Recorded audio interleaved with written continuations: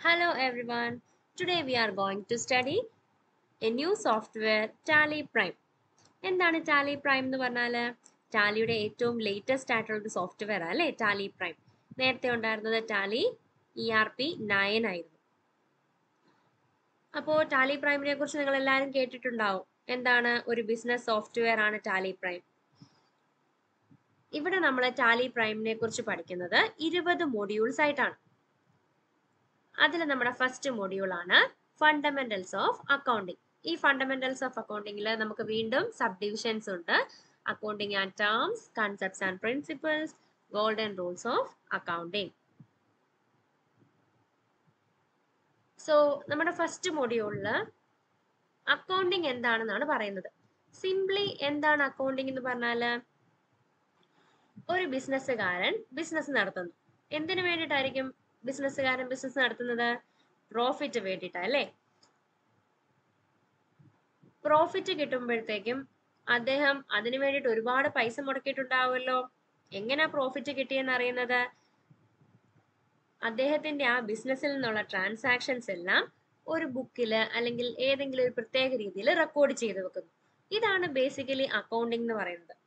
അതായത് ഒരു ബിസിനസ്സുകാരന്റെ ബിസിനസ്സിൽ നിന്നുള്ള എന്തൊക്കെ ട്രാൻസാക്ഷൻസ് ഉണ്ടോ, എന്തൊക്കെ ഇടപാടുകളുണ്ടോ അതെല്ലാം റെക്കോർഡ് ചെയ്ത് വെച്ചിട്ട് ലാഭമാണോ നഷ്ടമാണോ എന്ന് നോക്കലാണ് അക്കൗണ്ടിങ് എന്ന് പറയുന്നത്. സിംപ്ലി അക്കൗണ്ടിങ് എന്ന് പറഞ്ഞാൽ അത് തന്നെയാണ്. ഇനി നമുക്ക് അക്കൗണ്ടിങ്ങിന്റെ ഡെഫിനിഷൻ നോക്കാം.